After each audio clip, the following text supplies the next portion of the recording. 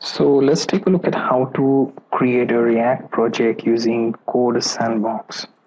So you have to go to official website codesandbox.io. Here you will find you are allowed to create projects for React, Vue, Preact, Angular, and few other frameworks. Okay, so here click on this Create Sandbox button,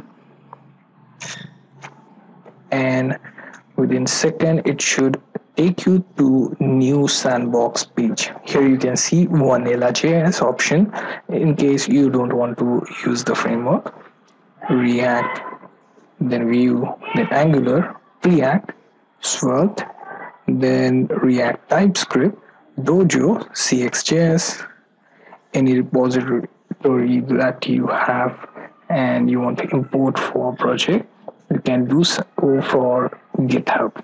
Currently, Bitbucket and others are not supported. Then you have upload from CLI option. So we'll take a look at that option in another video because this will take a video of its own to show you the process. So in case of React, here you can click on that in order to create a React project. And by default, it will create one hello world type project for you and it will show you the preview of that project on the right hand side browser. Okay, so if you take a look at this entire editor screen, on left hand sidebar you have options for privacy. You can set this project public or private. Then you have template that is generated from Create React app.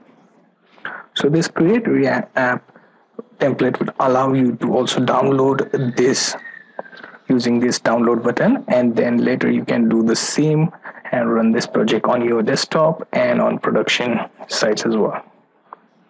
Then you have this file option here which shows how many folders and files are there in your project. You have index.js, style CSS, package.json. Here you can see scripts which are in the project, React scripts, build, etc. You have dependencies for React, React DOM, React scripts. Okay, and same can be checked from here, dependency tab. You have 3 dependency here. You can add additional, let's say like Bootstrap or some authorization dependency from here. Okay, and this was for checking the dependency and editing it from your package.json. You can edit your code in index.js. Now here, if I change this to, let's say, hello Devanami, it will instantly change the code on right hand side and the preview will be shown. Okay, and you can also make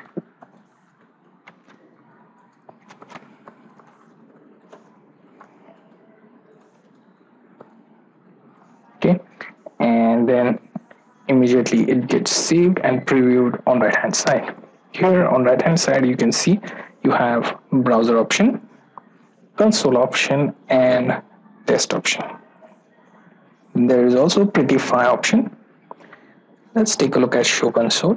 Clicking on that will create a console which you can use for running some console commands with your, let's say, Create React app and any other node command that you want to use.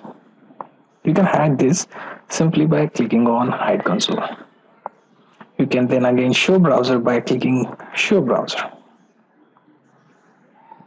Okay, as you can see, it retains the changes because the changes we made are saved here in project, and I can click on save and then export with the download option.